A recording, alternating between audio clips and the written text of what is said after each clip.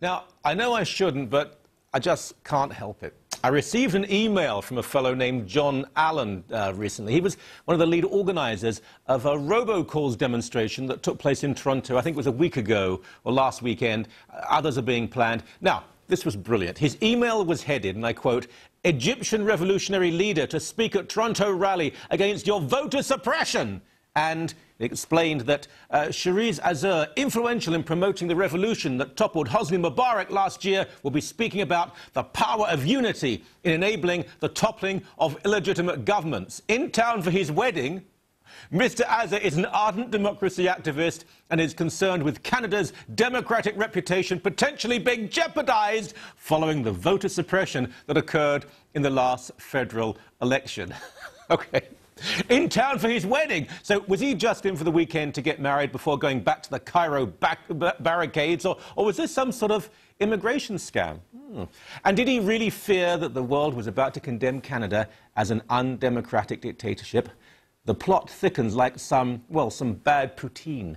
Now, this unintentionally hilarious email went on. It's really great. Following the alleged election fraud that occurred during last year's federal election, patriotic Canadians of all political persuasions are uniting to demand a fully independent parliamentary inquiry, as well as a criminal investigation, complete accountability up to and including the Prime Minister's office and including the indictment of Prime Minister Stephen Harper himself, if necessary.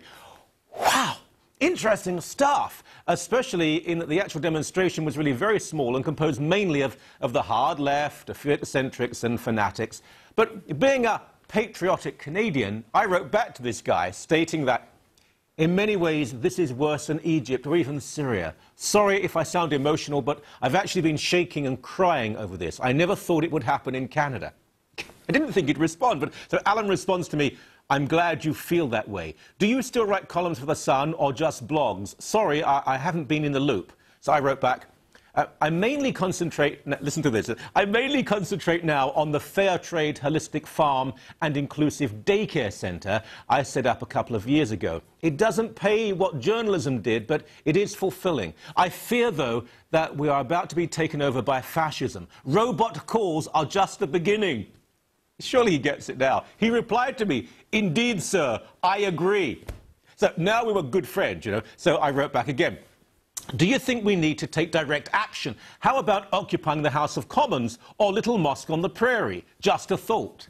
Now this time I think he may have got it. Not sure. I didn't get a response. But it was fun while it lasted. Now, in case you think I was being cruel to someone obviously in need of help, remember that one of the main speakers at Comrade Allen's little gathering was Zafar Bangash, an extremist Muslim leader, probably best known for his absolute hatred of Israel and adoration of Iran. It's odd, really, in that there are no free elections in Iran. Demonstrations are put down with numerous fatalities. Gay people are publicly hanged and women dissidents tortured and raped.